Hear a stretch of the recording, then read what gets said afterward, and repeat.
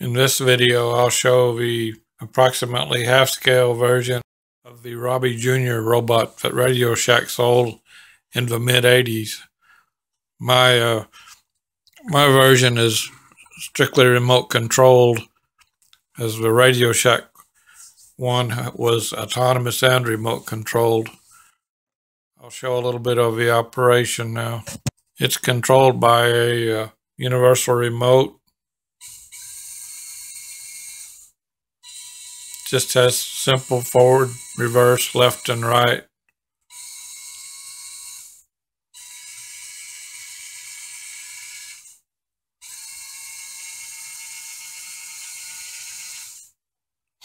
It can also be controlled by the remote I built for this guy right here, which was the silent running robot.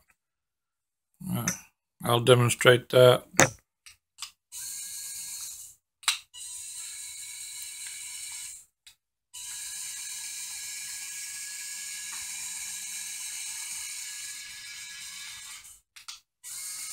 You can see the eyes light up as each motor comes on.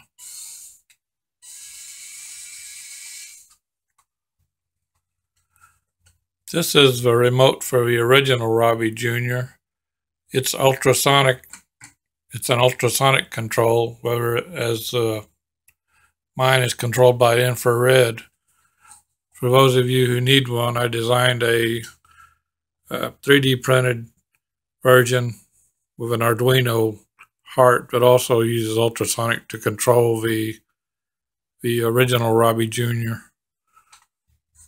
The robot was designed around this 80mm Christmas tree ornament globe that I bought at Hobby Lobby for it was very cheap. The 80mm is approximately half the size of the original, and that's the scale that I used, 50%. You can see some of the differences between the original and the one I built.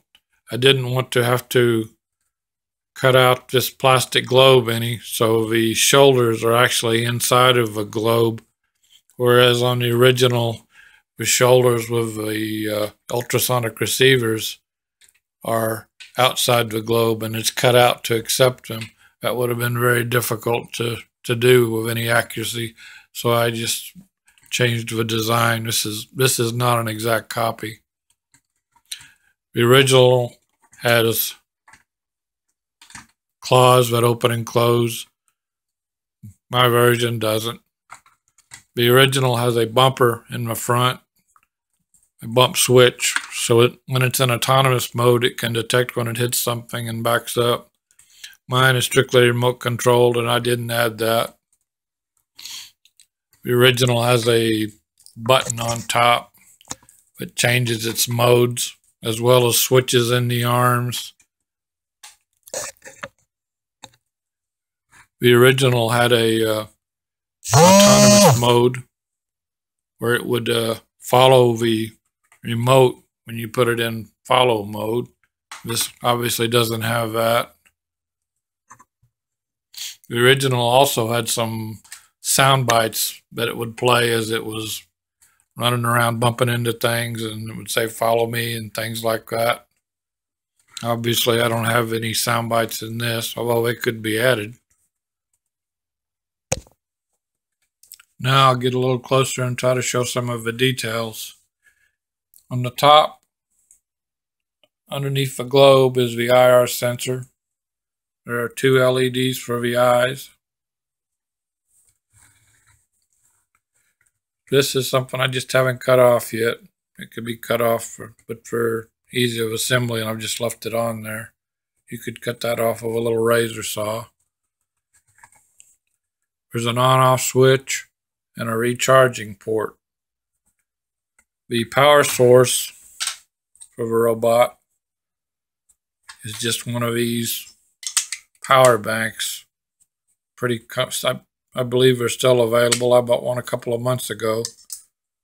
They have an 18650 cell in them and a circuitry that boosts the output to 5 volts and also does the charging.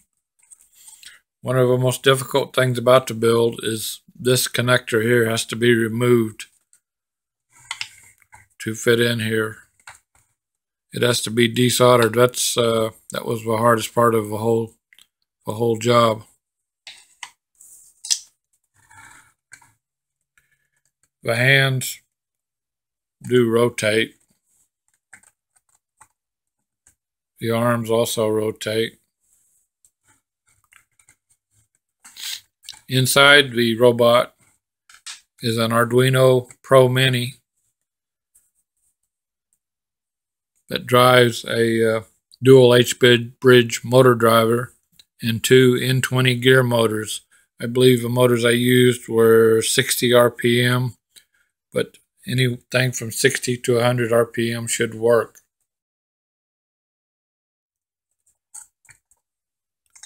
The globe, you have to use this. The globe comes in 2 halves.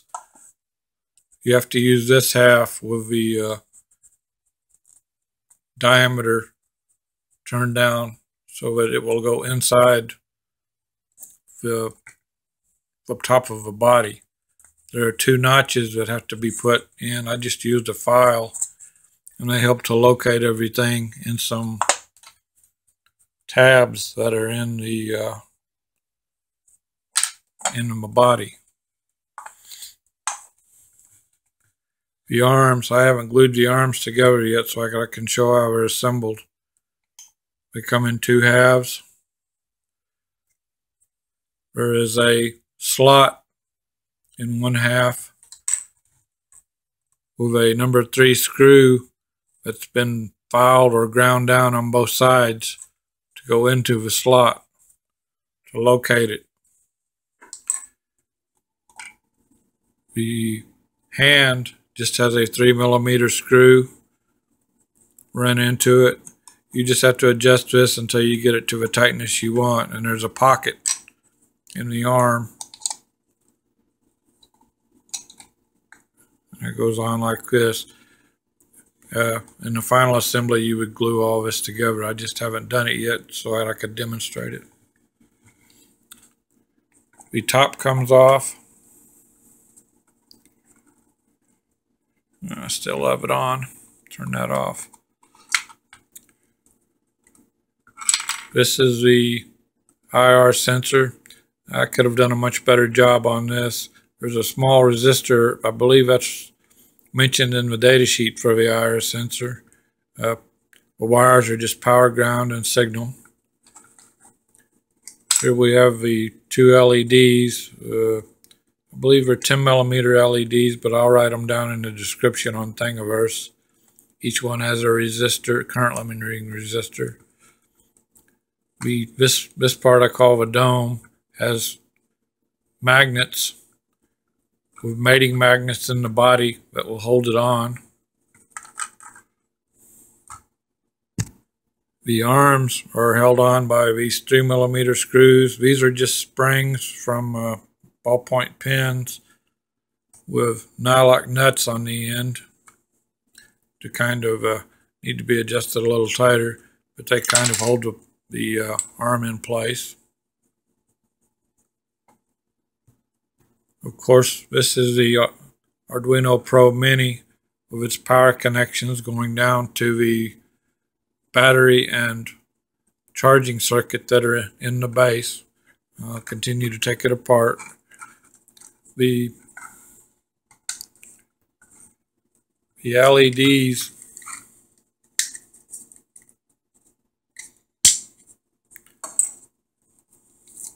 are mounted in this little insert that goes in the dome. It's a pretty good fit. Of course, that's going to vary on your 3D printer. All of this stuff, or almost all of it, is keyed. There is a tab right here that fits into this tab.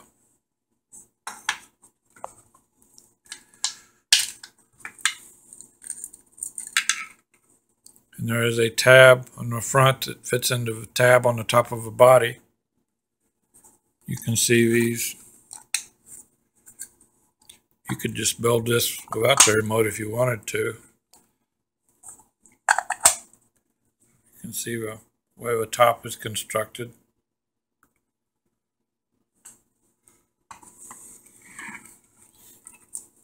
Now I'll have to get a screwdriver and take the screws out of the bottom to access the rest of it. There are 4 screws here. I believe I've already got them out. These 4 screws hold the motor mounts in. This screw holds this little caster on.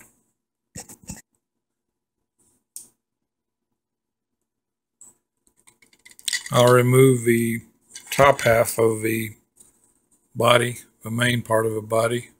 This part has to be printed with supports because of this rim. In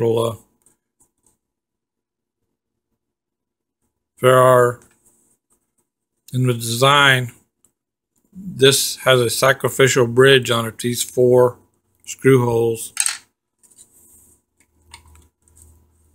So if you print it, you'll have to drill those out. That keeps the support from being put in the holes, which turns into kind of a pain to get out. But the support will be all around here and around this rim. And here's the guts of it.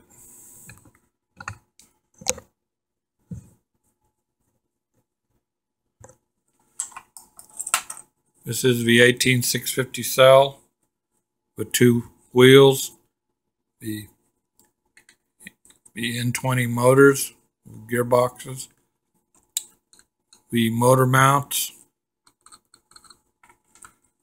This is the dual H bridge for driving the motors. If I had to do it again, I would remove these connectors and solder the wires directly to them so that I would have more room. But there is enough room. The 18650 cell will be held in place by the top of the body. It's a very tight fit. This is the charging circuit from the power bank with its USB connector removed. There are 2 wires that have to be soldered on. This is basically the same circuit as the silent running remote control robot had. And I believe the wires are the same in the same places. This is a switch. The switch is wired between the 18650 battery and the charging circuit. This is done so that the battery will not self-discharge if it sits there for a long time. My experience is that if you let these things sit a couple of months, they will be dead when you go to use them. So I just decided to put the switch in between the battery and the board. This has been sitting around a couple of months and it powered up no problem. The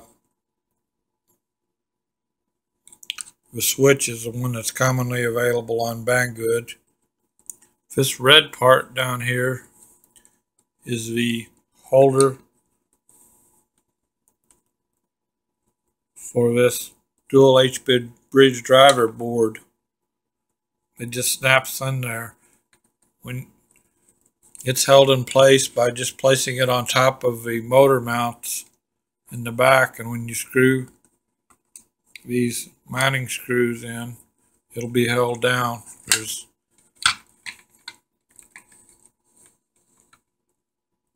now like nuts holding those on.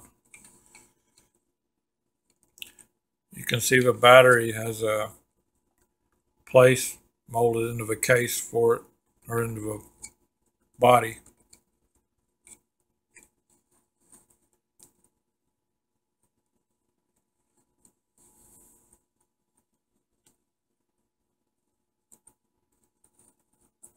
These wheels, you can see it right here, I believe. The shaft on the motor is a D-shaped shaft, and the wheels are the holes in the wheels are D-shaped also. They can be kind of tight. You just have to use a file or whatever you have to get that to work, because in 3D printing it's not going to be exact. Here it is a little further disassembled. You can see this is the mount for the H-bridge driver. These are the two N20 motors. These are the motor mounts.